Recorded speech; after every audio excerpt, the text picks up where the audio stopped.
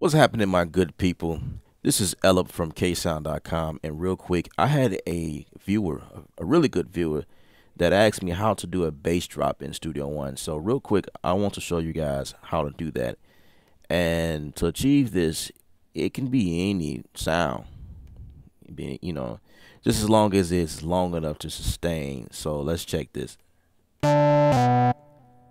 Let's see what else we have. That works. Sounds more bassy. Not that the other ones won't work, but we're gonna go for that one. So right now we're gonna go here and create a bar long region here. We're gonna double click there, and then we're gonna start here, and we're gonna make this bass note here C3, a bar long. Okay. And basically, I mean, it's just real simple to create a bass drop here. So I'm going to click over here to pitch bend here, down here at the bottom. And might want to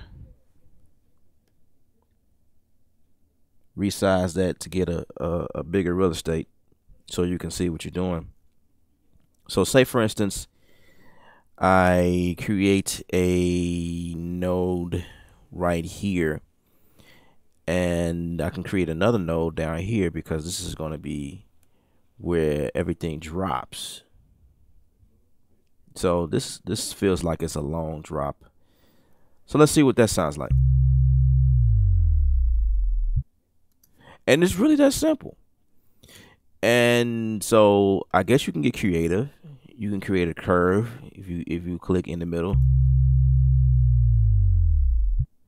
And the curve is basically controlling the slope. You know, how quick. Let's see what happens now. Yeah. It basically controls the speed of the drop. You know? And that's pretty much it. So I have nothing else to show. That's and then if you want to back it up some, say you don't want it that long, you can definitely do that. Move your node back, and that type of thing.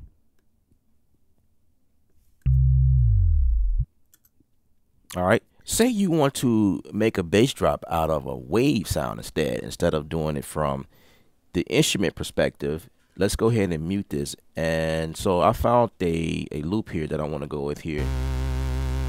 Just something simple, like a one note.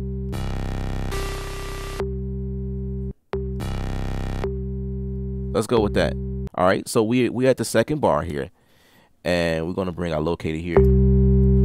Right now, in order to achieve this, you actually have to do something like this. You have to actually send this to the sample one, and it's going to pull up this here. This is like another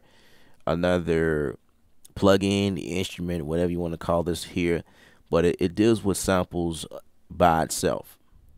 All right, so basically what's going on here is I sent this sample here to this plugin, the sample one plugin, and I will still have to achieve the MIDI deal, inserting the MIDI note here, because this is the only way that it works, achieving the pitch down or the bass drop effect.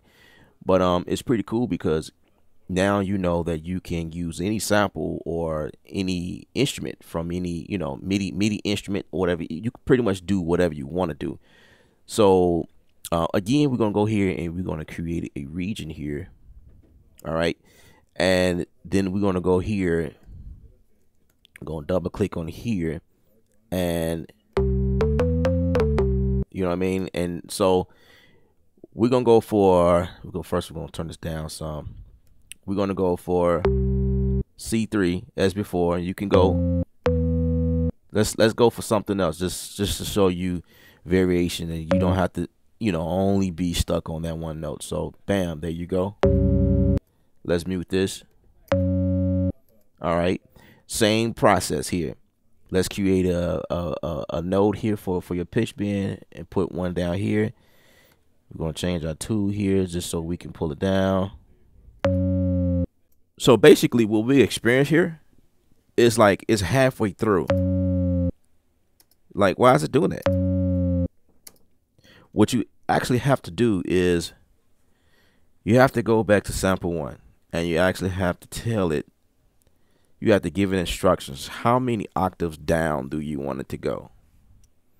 So we're going to go for 24 octaves.